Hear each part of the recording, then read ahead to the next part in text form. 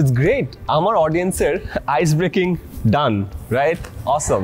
But মনে রাখতে হবে আপনার স্পিচের একেবারে শুরুতে আপনি আইস ব্রেক করে ফেলেছেন, তার মানে এটা না যে এরপর থেকে আপনি খালি ওয়ান ডাইমেনশনাল বয়ান দিয়েই যাবেন। আপনার স্পিচের মধ্যেও কিন্তু অডিয়েন্স এঙ্গেজমেন্ট দরকার আছে। ফর এক্সাম্পল, আমি 2 দিন আগে আমার একটা টেডেক্স স্পিচ দিলাম, যেটার মূল প্রতিপাদ্য ছিল যে কীভাবে আপনার ড্রিম থেকে রিয়ালিটিতে যাওয়া যায়। সো ড্রিমটাকে যখন আপনি লিখে ফেলেন একটা ডেট এবং তারিখ সহ, তখন এটা একটা গোল হয়ে যায়। যেটা বলার পরে আপনি ওদেরকে বলেন যে আচ্ছা, so you all have dreams, right?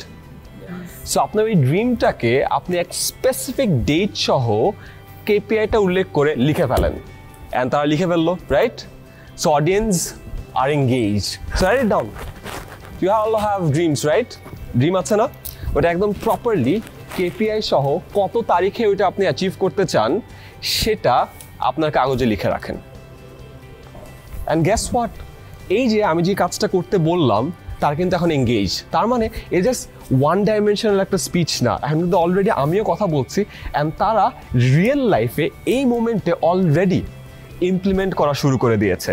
So audience কিন্তু আমার সাথে এঙ্গেজড। কেউ কিন্তু আর এখন মোবাইলে নাই, কেউ কিন্তু অন্য কিছু চিন্তা করছে না, সবাই এক্স্যাক্টলি আমার কথা শুনে এক্স্যাক্টলি জিনিসটাকে কাজে রূপান্তরিত করছে।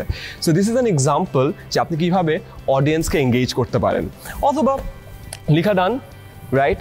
এরপর আপনি বলতে পারেন যে সবার আইডিয়া এক এক করে তো শোনা পসিবল না, আমি হয়তো একজনকে বলবো যে আপনি কি লিখেছেন, অ্যান্ড সে দাঁড়িয়ে তার যে ড্রিমটাকে সে গোলে রূপান্তরিত করছে সেটা বলবে। এগেন, যখন আমি বলতে হঠাৎ করে ওকে দাঁড়া করালাম, কিউরিয়াসিটি থাকে মানুষের, সবাই ওর দিকে থাকবে, দেখি তো কি বলছে।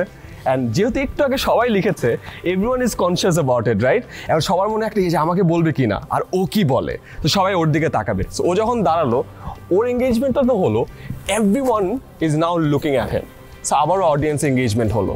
এরপরে আপনি আশেপাশে যে জিনিসপত্রগুলো আছে ওগুলো দিয়ে অনেক কিছু করতে পারেন। ফর এক্সাম্পল, আপনার একটা কোয়েশ্চেন আছে, আপনি জাস্ট বলেন না যে can we have a quick raise of hands, যে এখানে কে অ্যান্ড্রয়েড ইউজ করেন? Can we have a quick raise of hands, K Android use করি? ও আচ্ছা, 3 জন। Can we have a quick raise of hands, K iOS use করি? 2 জন। So guess what, পিছে একটা pie chart দিয়ে এই জিনিসটা দেখানোর থেকে অডিয়েন্সের থ্রুতে আমি যদি এঙ্গেজমেন্টের থ্রুতে ওই আইডিয়াটা নিয়ে ফেলতে পারি, ওটা কিন্তু আরও বেটার, তারা কিন্তু আরও বেটার আইডিয়াটা বুঝবে। অথবা অডিয়েন্সে কাউকে পিক করেন না, ফর এক্সাম্পল ফাহিম, আমার সাথে স্টেজে আসো। আমি জানি না আমি ফাহিমের সাথে কি করব, বাট আমি ফাহিমের সাথে স্টেজে যেয়ে ওকে দিয়ে হয়তো কোনো একটা এক্সাম্পল দেখাতে পারি। For example, you looking very sharp, আমি ফাহিমকে দিয়ে বলতে পারি যে কীভাবে ক্যাজুয়াল ড্রেস আপ করতে হয়, কীভাবে বেল্টের সাথে শুয়ের কালার ম্যাচ করতে হয়, কীভাবে ওয়েল গ্রুমড হতে হয়। So this is perfect example. এই জিনিসটা আমি ছবি তুলে স্লাইডে দেওয়ার থেকে আমি ফাহিমকে সামনে এনে ওকে দেখিয়ে যদি এক্সাম্পল দিই, দেন again he is engage and everyone is looking at him. So crowd engagement একদম পারফেক্ট হয়। সো এই যে আইডিয়াগুলো দিলাম, এই আইডিয়াগুলো ইউজ করে, অথবা ডিফারেন্ট আইডিয়া যেগুলো আপনার স্পিচের সাথে যায়, ওগুলো ইউজ করে আপনি অডিয়েন্সের সাথে খুব ভালো একটা এঙ্গেজমেন্ট রাখতে পারেন। Good job Fahim.